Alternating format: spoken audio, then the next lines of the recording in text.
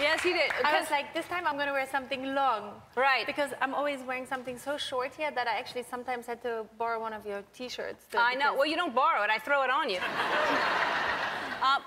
Happy almost anniversary. When's your anniversary with Seal? It's May 10th. May 10th, and you're having... 5 years. 5 years, it feels like 50 years. But how long in a good way. You've been married 5 years, but how long have you been together before you got married?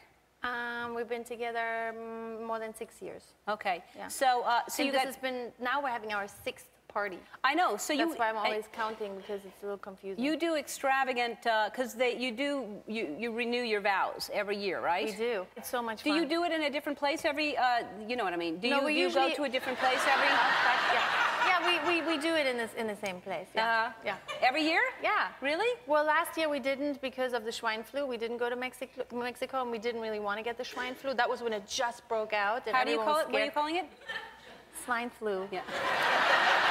It was German all of a sudden. Is it from the swine or no? From the swine? Yes. It is. Yes. No? So you're going back there again this year? Yeah. And tell me, I guess someone went to your house and saw naked pictures of you and Seal hanging around your house, and then called the... Which is so mean. Yeah. Called the papers. Who I know, and that's how this whole thing started, about our, sort of semi-nudie, artsy photos that we have, which are in our private, bedroom. Who would have gone to your bedroom? Don't you have, like, beautiful photos of you and, Portia?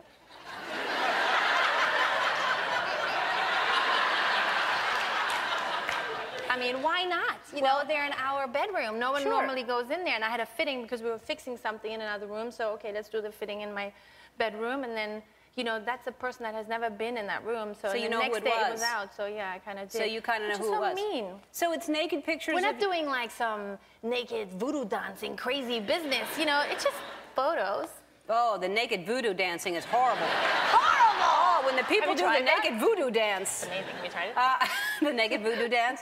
I don't know anything about that. Me neither. But, no, I don't think anything's wrong with it. I think it's more invasive that somebody was in your... Because it's you and your husband, and if you want naked pictures of yourself, but they're obviously... They were not really for anyone to see. It's not like we're, like, showing them to everybody. Right. They're in our bedroom. Right. But these are for people to see. This picture right here in Allure magazine...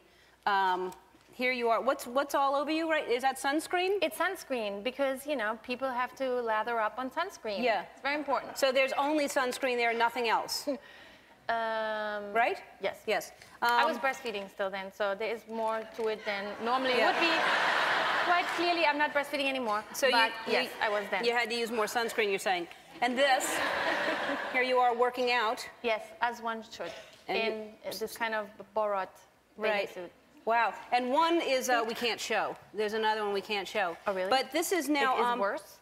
No, it's the laser one. More naked? The laser is, because we can't really show that, because the laser doesn't really cover.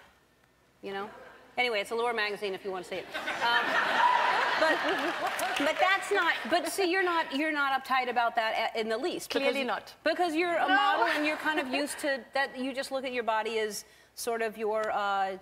I don't think it has anything to do with modeling. I was like that before the modeling, too. Really? Yeah. We're kind of like, that's what it is. Yeah. Well, I don't have naked pictures of me around. Just you should. Well, okay, I will. I get some taken today. And then, well, let's talk about, you've added more and more to your workload. So you have maternity clothes, and what made you decide to do a line of maternity clothes? I have a feeling I know why, but... Well, I've been pregnant 4 times, and I've struggled with getting dressed, even though you think that I have so much, that I can see in the fashion world, but still it was very hard for me too, and after a certain point, nothing fits anymore in the closet. And I got together with Pea in the Pod and Motherhood. I don't know if anyone is pregnant here and you know those stores. You go in there and everything is for pregnant. Perfect. So, I kind of hooked up with them, and I'm designing now for Pea in the Pod and Motherhood.